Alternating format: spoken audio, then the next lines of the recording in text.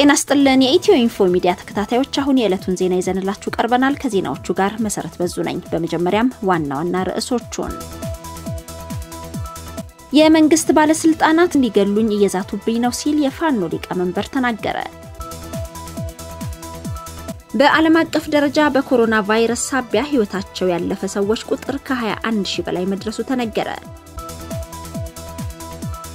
የሚሊኒየም አዳራሽን የጤና አገልግሎት መስጫ አድርጎ ለመጠቀም ዝግጅቶች እየተደረጉ መሆኑን የጤና ጥበቃ ሚኒስቴር ተናገረ በቻይና በኮሮና ቫይረስ ተይዘው ካገገሙ ህሙማን 14% የሚሆኑት ድጋሚ ሲመረመሩ ቫይረሱ ተገኝቶባቸዋል ተባለ ከማላዊ ወደ ሞዛምቢክ ሲጓዝ በነበረበት የጭነት መኪና ውስጥ ህይወታቸው አልፎ የተገኙት 64 ኢትዮጵያውያን የቀብር ስነ ስርዓታቸው ተፈጸመ በአዲስ አበባ የሚገኘው የአሜሪካ ኤምባሲ በኮሮና ቫይረስ ስርጭት ምክንያት የቆንስላ አገልግሎት ክፍሉን ላልተወሰነ ጊዜ ዘጋ በትግራይ ክልል ከከተማ ወደ ከተማ እንዲሁም በገጠርና በከተማ መካከል የሚደረግ ማህበራዊ እንቅስቃሴ እንዲቋረጥ መወሰኑን የክልሉ ምክትል ርዕሰ መስተዳድር ዶክተር ደብረጽዮን ገብረ ሚካኤል አስታወቁ ወደ ዝርዝር ዜናዎቹ እናልፋለን የመንግስት ባለስልጣናት እንዲገሉኝ እየዛቱብኝ ነው ሲል የፋኖ ሊቀመንበር ተናገረ መንግስት የፋኖን አደረጃጀት ሙሉ በሙሉ ለማጥፋት እንቅስቃሴ ጀምሯል እንቅስቃሴውንም የፌደራሉ መንግስትና የአማራ ክልል መንግስት በጥምረት እያከናወኑ እንደሆነ ፋኖ አስታውቋል እስከ መጪው መጋቢት 20 ቀን 2012 ዓ.ም ድረስ የፋኖ መሪዎች እጅ የማይሰጡ ከሆነ ከእስካሁኑ የበለጠ ጦር ሊያዘምትባቸው እንደሚችል ነው መንግስት ያስታወቀው ለዛሬ ሐሙስ መጋቢት 17 ቀን 2012 ዓ.ም የፋኖ መሪዎችና ርዕሰ መስተዳድር አቶ ተመስገን ጥሩነህ ተገናኝተው ለመወያየት ቀጠሮ ይዘው የነበረ ቢሆንም መንግስት ሰላማዊ ድርድሩን አቋርጦ አመራሮቹ ላይ እየዛተ ነው ሲል ፋኖ ተናግሯል የፋኖ ሊቀመንበር ሰለሞን አጥናው ከኢትዮጲስ ጋር ባደረገው ቆይታ እንደገለጸው ከቀናት በፊት የሀገር መከላከያ ሰራዊት ጎንደር ከተማ ቀበሌ 18 ጋዜቦ ሆቴል አካባቢ በነበሩበት ዲሽቃን ጨምሮ በተለያዩ ከባድ የጦር መሳሪያዎች ጦርነት ከፍቶባቸዋል ከዚህ ግድያ ከተረፈን በኋላም የመንግስት ባለስልጣናት ስልክ እየደወሉ እጅ ስጥ እጅ ካልሰጠህ ትገደላለህ በማለት እያስፈራሩኝ ነው ብሏል በዓለም አቀፍ ደረጃ በኮሮና ቫይረስ ሳቢያ ህይወታቸው ያለፈ ሰዎች ቁጥር ከ21000 በላይ መድረሱ ተነገረ በቅርቡ በቻይና ሁቤ ግዛት ውሃን ከተማ የተከሰተው የኮሮና ቫይረስ ወረርሽኝ አሁን ላይ ከ170 በላይ በሚሆኑ የዓለም ሀገራት ውስጥ መስፋፋቱ ተነግሯል በአሁን ወቅት በዓለም አቀፍ ደረጃ በቫይረሱ ሳቢያ ህይወታቸው ያለፉ ሰዎች ቁጥርም 21308 መድረሱን የጆን ሆፕኪንስ ዩኒቨርሲቲ አስታውቋል በዚህ መሰረትም የኮሮና ቫይረስ ክፉኛ እየጎዳት የምትገኘው ጣሊያን 7503 የሚሆኑ ዜጎቿ በቫይረሱ ሳቢያ ለህልፈት ተዳርገዋል ከዚህ ባለፈም በስፔን 3647 በቻይና 3119 በኢራን 2077 በፈረንሳይ 1331 ዜጎች በኮሮና ቫይረስ ህይወታቸው ማለፉ ተገልጿል የሚሊኒየም አዳራሽን የጤና አገልግሎት መስጫ አድርጎ ለመጠቀም ዝግጅቶች እየተደረጉ መሆኑን የጤና ጥበቃ ሚኒስቴር ተናገረ የኮሮና ቫይረስ ወረርሽኝ የሚያደርሰውን ጉዳት ለመቀነስ የሚሊኒየም አዳራሽን የጤና አገልግሎት መስጫ አድርጎ ለመጠቀም ዝግጅቶች እየተደረጉ መሆኑን የተናገሩት የጤና ሚኒስትሯ ዶክተር ሊያ ታደሰ ናቸው የኮቪድ-19 ወረርሽኝ ሊያስከትል የሚችለውን ጉዳት ለመቀነስ የተለያዩ የቅድመ ጥንቃቄ ስራዎች እየተሰሩ እንደሚገኙ ሚኒስትሯ ጠቅሰዋል ዶክተር ሊያ እንዳስታወቁት በሽታው የከፋ ጉዳት ሳያደርስ ግለሰቦችና ተቋማት የሚያደርጉትን ድጋፍ አጠናክረው እንዲቀጥሉ ጥሪ አቅርበዋል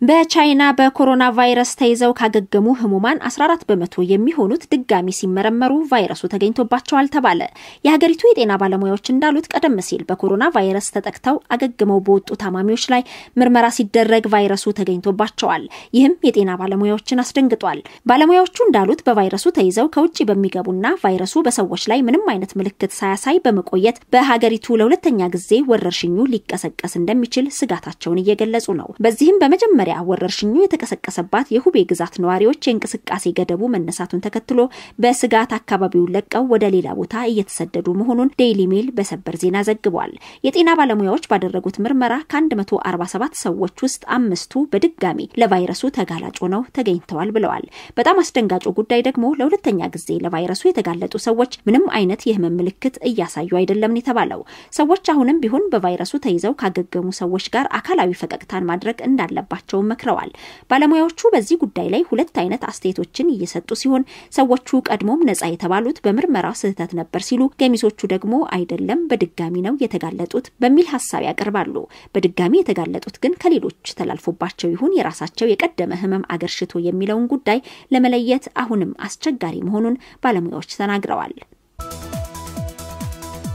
ከማላዊ ወደ ሞዛምቢክ ሲጓዝ በነበረበት የጭነት መኪና ውስጥ ህይወታቸው አልፎ የተገኙት 64 ኢትዮጵያውያን የቀብር ስነ ስርዓታቸው ተፈጸመ። የሞዛምቢክ ባለስልጣናት እንዳሉት በኮንቴነር ውስጥ ሞተው የተገኙት ኢትዮጵያውያን የቀብር ስነ ስርዓት ዛሬ እዚያው ሞዛምቢክ ውስጥ ተፈጽሟል። ማክሰኞ ዕለት አስከሬናቸው የተገኘው ኢትዮጵያውያን በአየር እጥረት ታፍነው ሳይሞቱ እንደማይቀር በስፋት ተገምቷል። በሞዛምቢክ ምዕራባዊ ግዛት ቴቴ በተባለች ክፍለ አገር ውስጥ ተሽከርካሪ ላይ ኮንቴነር ውስጥ ከሞቱት ሰዎች በተጨማሪ 14 ሰዎች በህይወት መገኘታቸው ይታወሳል። የሞዛምቢክ የኢሚግሬሽን አገልግሎት ሰራተኞች የጭነት መኪናውን አስቆመው ሲፈትሹ ነው ሟቾቹን ያገኙት ሲሉ የአካባቢው ባለስልጣን ተናግረው ነበር። በደቡብ አፍሪካ የኢትዮጵያ አምባሳደር የሆኑት ዶክተር ሽፈራው ተክለማርያም ከሁለት ቀናት በፊት ለቢቢሲ ሲናገሩ ከማላዊ ወደ ሞዛምቢክ ጉዞ እያደረጉ ሳለ ነው ይህ አሳዛኝ ነገር የተፈጠረው ብለዋል። የሞዛምቢክ ባለስልጣናት ኢትዮጵያውያኑ መዳረሻቸውን ደቡብ አፍሪካ ያደረጉ ስደተኞች ናቸው ብለዋል። በህይወት የተረፉት 14ቱ ኢትዮጵያውያን በሞዛምቢክ የኮሮና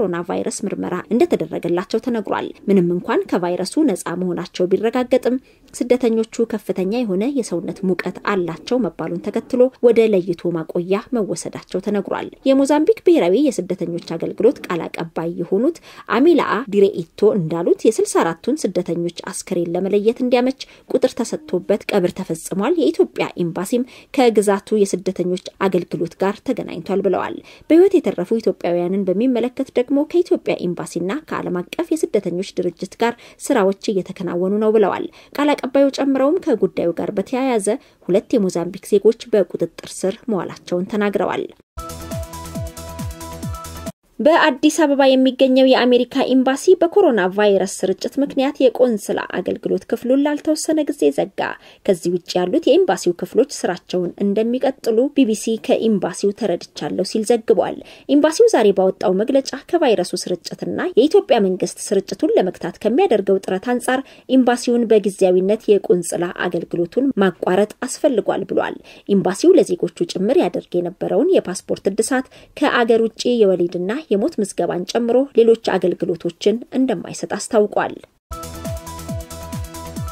በትግራይ ክልል ከከተማ ወደ ከተማ እንዲሁም በገጠርና በከተማ መካከል የሚደረግ ማህበራዊ እንቅስቃሴ እንዲቋረጥ መወሰኑን የክልሉ ምክትል ርዕሰ መስተዳድር ዶክተር ደብረጽዮን ገብረ ሚካኤል አስታወቁ። ምክትል ርዕሰ መስተዳድሩ ዛሬ በሰጡት መግለጫ ላይ ትላንት የትግራይ ክልል መንግስትና ስራ አስፈጻሚ የኮሮና ቫይረስ በሽታን ለመከላከልና ለመግታት ያወጣውን የአስቸኳይ ጊዜ አዋጅ አብራርቷል። በዚህም መሰረት በትግራይ ክልል ውስጥ ከከተማ ወደ ከተማ ከገጠር ወደ ከተሞችና በገጠሮች መካከል የሚደረጉ ማናቸውንም እንቅስቃሴ እንዲቆም ወስነዋል። በተጨማሪም ህዝብ በብዛት የሚሰበሰብባቸው የገበያ ቦታዎች መታገዳቸውንና ሰርግና ተስካሪ መሳሰሉ ማህበራዊ ስነ ስርዓቶች እንዳይካሄዱ መወሰኑን ዶክተር ደብረጽዮን አብራርተዋል። ይህ ክልከላ ለ2 ሳምንት የሚቆይ ሲሆን እንዳስፈላጊነቱ ሊራዘም እንደሚችል አመልክተዋል። በኢትዮጵያ ውስጥ እስካሁን 12 በኮሮና ቫይረስ መያዛቸው የተረጋገጡ ሰዎች የተገኙ ሲሆን በትግራይ ክልል በበሽታው ተጠርጥረው ምርመራ ከተደረገላቸው ሰዎች ውጪ መያዛቸው የተረጋገጡ ሰዎች ተብሏል። ኢትዮኢንፎ ሚዲያ የተለያዩ ማህበራዊ ፖለቲካዊና ወቅታዊ ጉዳዮችን እያዘጋጀ ወደ እናንተ ያደርሳል። ሰብስክራይብ፣ ኮሜንት፣ ሼር በማድረግ ቤተሰቡን እናመሰግናለን።